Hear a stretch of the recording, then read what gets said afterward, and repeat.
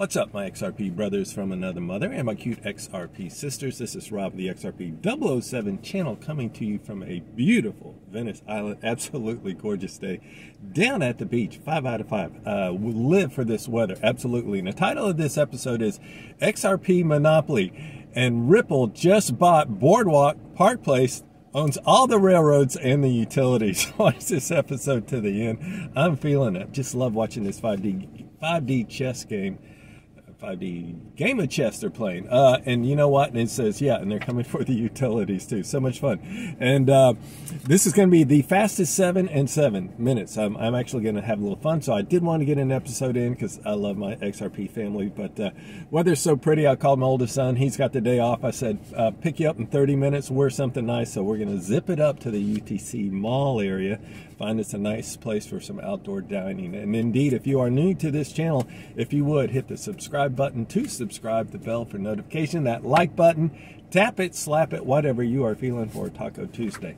And also in the comments, great comments as always, love them. Phil the Amendment says XRP also his savings along with silver.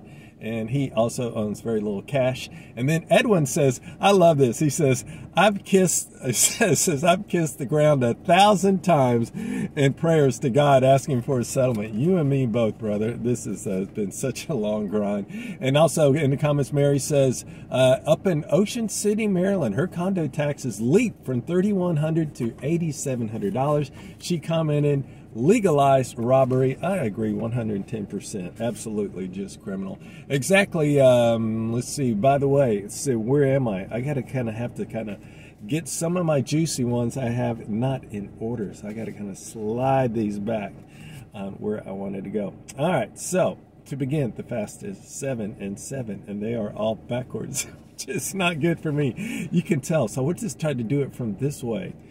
So pause with me. This is unprofessional to say the least, but hey, I don't care. It's Tuesday, right? There we go. That's kind of the order I wanted. So let's begin. Number one, almost. You gotta love an unprepared episode. There it is, number one. So let's begin. Number one, ISO 222, European Parliament. This one's just really juicy. European Parliament endorses regulations mandating, wait for it, instant payments by March 2024, not 2025, not 2026. Next month, people, March 2024. God, I'm loving that. Absolutely. Number two, this is from Poolside Chad over in Fort Lauderdale. It says Gemini Exchange launches XRP perpetual derivatives contract. Just another line them up. Number three, Sean McBride over on Twitter says Ripple acquiring Standard Custody, a wholly owned subsidiary of PolySign. When I said Ripple's kind of like playing the Monopoly game, and they are going to own every single piece of that Monopoly board, makes zero doubt about it. In my humble opinion, yeah, there might be a few that go wayside, but anyway, they're just going to monopolize that Monopoly board. And this is just one more. You see, do you see a pattern here with custody and the tokenization of real world assets? I think they see a literal gold mine, no pun intended, on that one. Number four, this is the fastest, as we go on to the fastest 7 and 7. Number four is Medico, indirect link of adoption of Ripple. This is what they go on to say. There's an indirect link of adoption of Ripple and Medico's solutions, furthering the adoption of the XRP Ledger. 100% true. Number five, this is rumors still swirling per a crypto lawyer named James Murphy says there's a rumor still swirling about a settlement with the SEC and Ripple. God, that one belongs right there. Hope that we'll be on our knees kissing the ground later on this afternoon, like in 2 hours. Someone tag me if that happens on the phone, will you?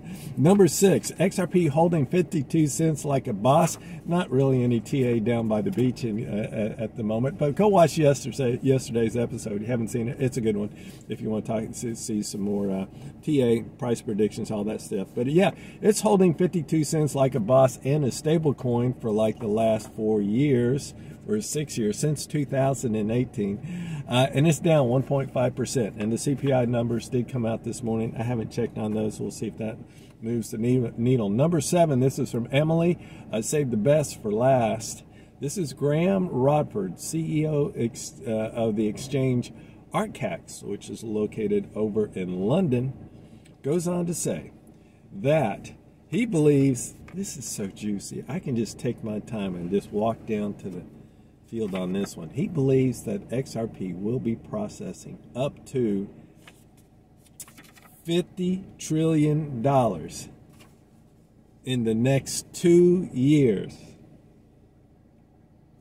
$50 trillion in the next 2 years. I'm going to crunch some numbers. You guys welcome to chime in what that would do and create a price for XRP. Maybe we'll get out that XRP calculator that's over on Brad Keim's site and play with that and see what that gives us for a price of XRP. And it says, yeah, that's absolutely what I'm looking at. And so exactly why my end game that I have for my final touchdown is the end of 2025. Not that I'm selling all my bags then, but that's the point I wanted. I'm waiting to see where the price of XRP is by the end of 2025. And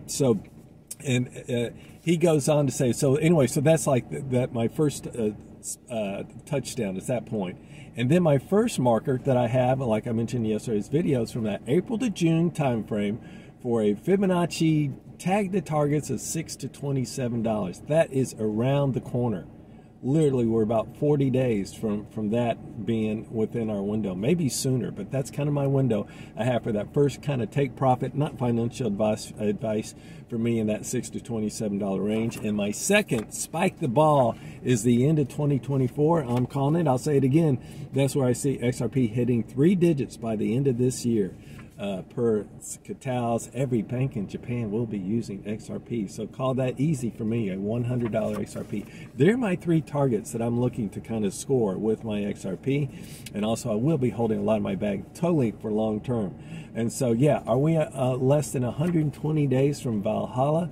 I think we are, if not sooner. So comment down below. I do want to know what you think. I'm going to say the very best is actually a comment that was left in the tweets, and it gets me so smiling. I think I'll have you guys smiling too. It's from David Smith.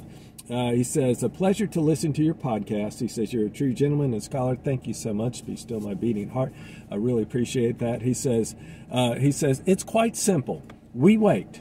And the waiting is the tough part, and we know that's so true, but we'll do and endure what we have to do. We'll continue to wait.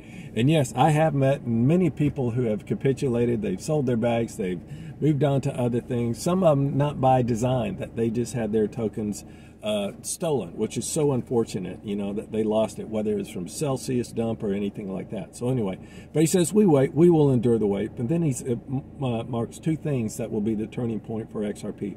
One, obviously, is the case settling. The SEC investigation will be completely over. That case, one and done, and we know who wins. It's all just about the bar tab now, which is ridiculous. And then the second thing is for regulations to come in and to be ushered in place. And we're looking at the regulations to be here by the end of June, if not sooner. So that seems to be expedited, working in our fashion as well.